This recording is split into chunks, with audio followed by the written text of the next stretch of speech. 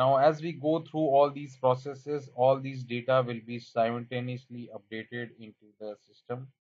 You will keep on constantly checking the changes. Along with this, we have tremendous other functions like job inspection. So you can do a job inspection for the project.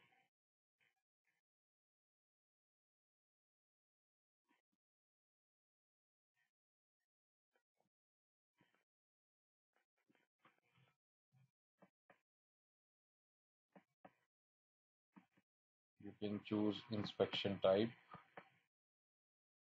job order, job cost sheet, relevance.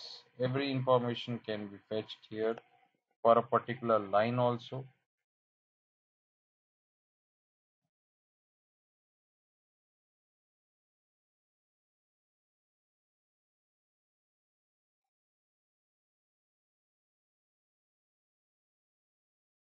So I have scheduled the inspection here. Under inspection,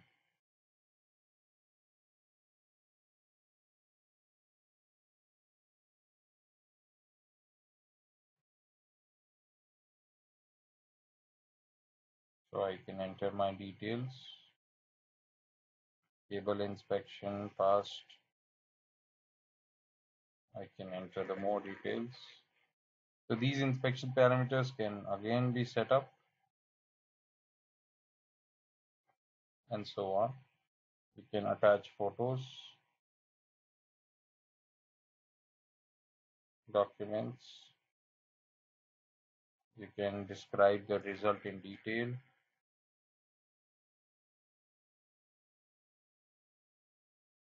And close the inspection.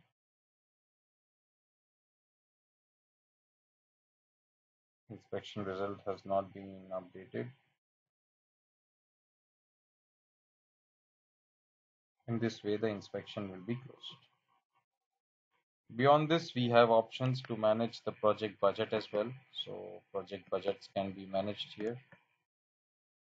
To manage the project budgets, you go to the project budget section.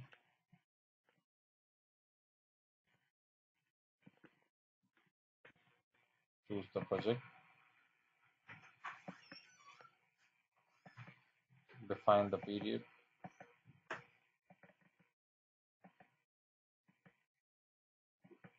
Choose budgetary positions.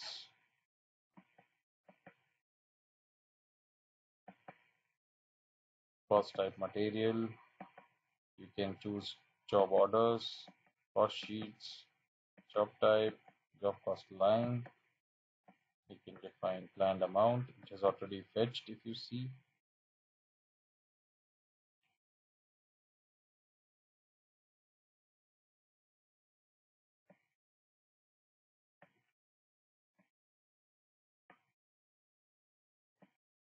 Similarly, I'm going to add things.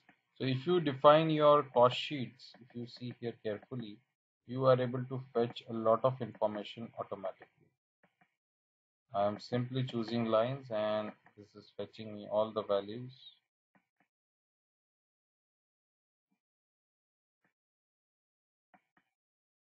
You can see the details here. So all the details have been fetched here, the planned amount, practical amount, theoretical amount, achievements, and so on. And based on the actual entries, the system will also show the values. All the details have been copied.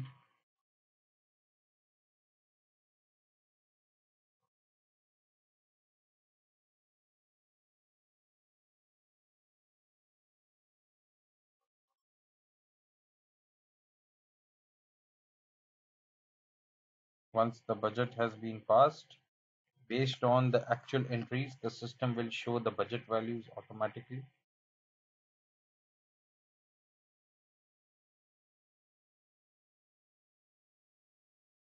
When you define your invoice in the accounting section,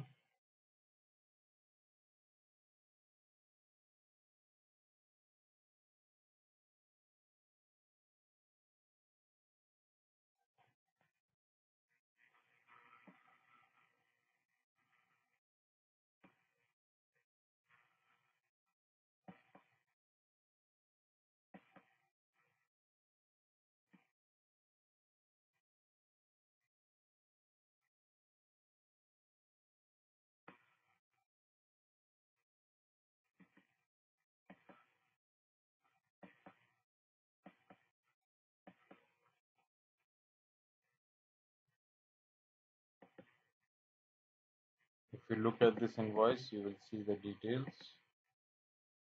If you look at the journal entry which has been generated, it talks about the details of locations, analytic account as well, which will give us the real value of the expenses as well. So in this way, the budget can also be reconciled and updated accordingly. Accordingly, if I go back to the jobs, I have options to manage the subcontractors.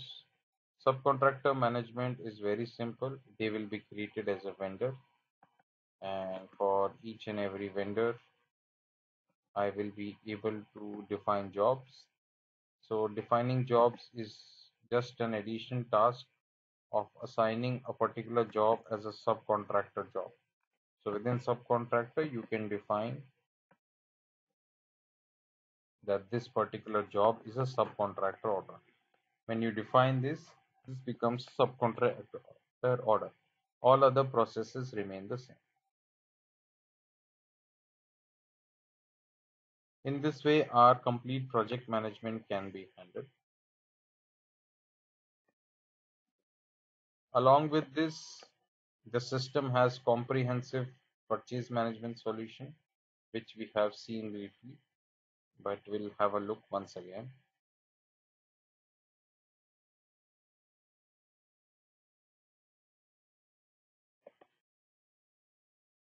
As far as purchase is considered, we can have process to manage purchase indents for each and every project.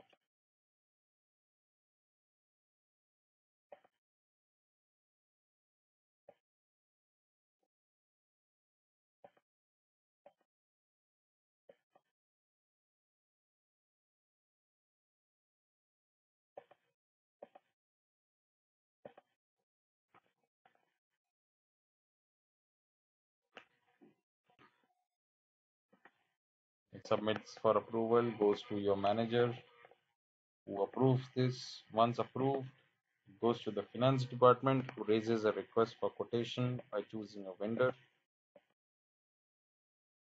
If the prices are predefined or chosen before, then you can directly raise the PO. If not, you can actually ask for quotation.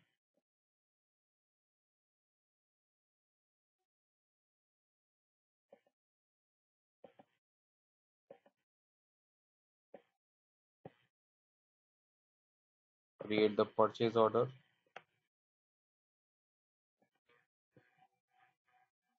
receive the shipment,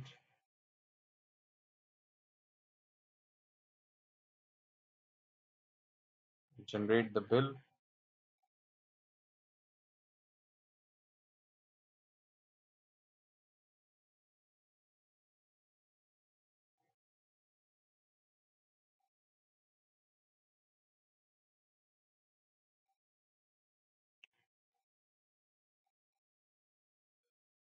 payment terms, submit for approval, validate, and this bill is booked up. As far as purchases are considered, you can manage your vendors and products and price list as a standard application. As far as inventory is considered, we can manage various functions in the inventory, right from defining different warehouses, locations, and operation types. Under the dashboard, we can see all the operation types and their values. We can do our transfers for stock, starting from receipts, deliveries, and internal transfers as per the choice. We have quality control procedures available for project management as well as receipt and delivery of stock items, which we can manage based on the parameters which are predefined. These are all optional items, so that means at any point of time you have options to remove or not use certain kinds of modules. And we have reporting available, a detailed reporting available for inventory management as with most modules. As far as accounting section is considered, we have all the features available for all possible countries. Beyond this, we have defined and modified the system for various accounting packages like IFRS, Indian accounting, Kenyan accounting, US accounting, and so on. However, at any point of time, any changes, any requirements based on accounting packages occur, we can define it. Along with the standard accounting reports, we have available all possible reports available with us in Excel as well as the PDF format. We have additional bank statement reconciliation process, management of security deposits, and all accounting functions are tightly integrated with all the other modules of the system. So as far as accounting is considered, you will get a complete package including the compliance aspect. Finally, moving on to the human resources.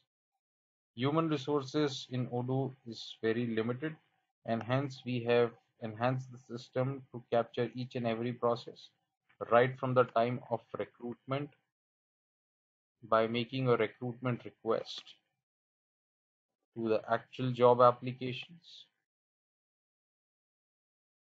After the recruitment, you can go and create and manage the employees. Within employees, you can manage all possible data, including educational and employment history.